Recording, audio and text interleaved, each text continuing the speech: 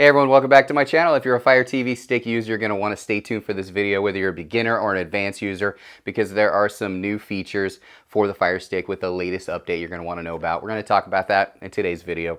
Stay tuned.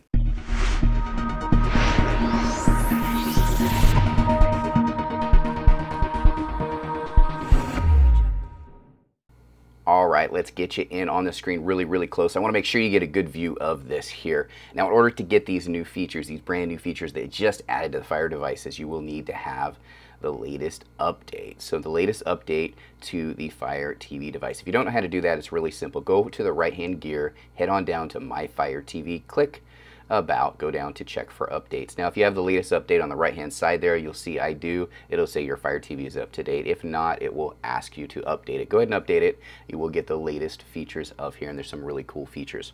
So let's go ahead and go home here. Now the first one I want to talk about is a really cool one if you have Prime, if you're a Prime member, and that is a secret Prime menu. It's a super cool secret Prime menu. It's not the traditional one where you just click on Prime Video and you get the videos that are available to you. This is actually a secret menu where you can manage your account. It's really cool. So how do you get to it? Well, all you need to do again is go to the gear on the right hand side, head on down to account and profile settings, then head down to Prime Video really quick. It's the third one down. If you go ahead and click on that Prime Video menu, you will notice it's completely different from the regular Prime Video. It actually has the ability to change your language, sync content, manage rentals, purchases. You can also manage your subscriptions. You can even turn off and mute those automatically playing with sound previews that come at the top of the screen. They can be extremely annoying.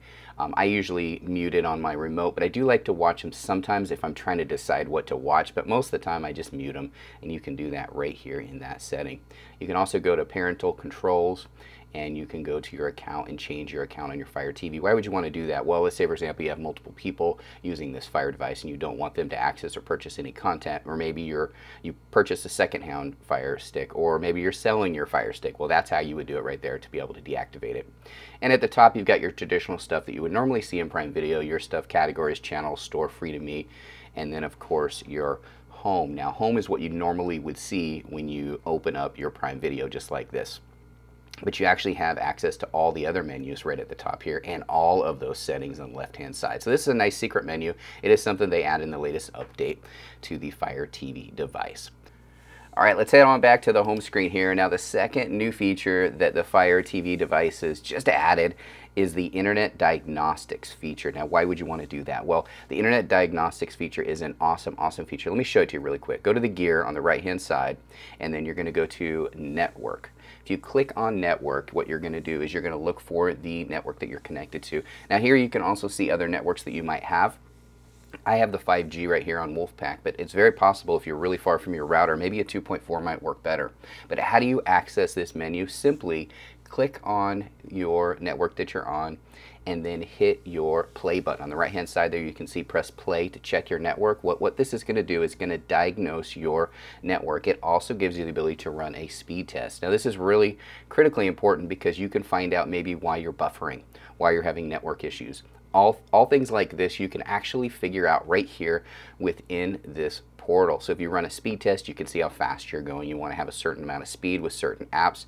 This is how you can find out how fast it is. But there's another feature on here that's really important and critically important, and that's in the advanced section. If you click the advanced section, what you're going to look for right here on the right hand side is network quality. That's really what you want to focus on, because signal strength, noise are two very important features of your success of having a streaming device. Any streaming device that you have, you definitely want to have a high signal strength and a low noise. You don't want a lot of noise, a lot of things in between causing disruption, and you want to have a strong signal. Now those are very important to having a successful network. And what do you need? How do you fix it? Well, maybe a new router. Maybe you need to move to a different location, maybe move your router a little bit closer. There's lots of things you can do, but that's where you're going to do it right here in the Internet Diagnostics section. So let's go back home really quick here, and we're going to look and talk about the third and my favorite, without question, feature that they just added to the Fire TV device, and that's the Smart Home Dashboard. So what is the Smart Home Dashboard? Well, let's go ahead and do it right now. All you need to do is hold your microphone down and ask for Open Smart Home Dashboard.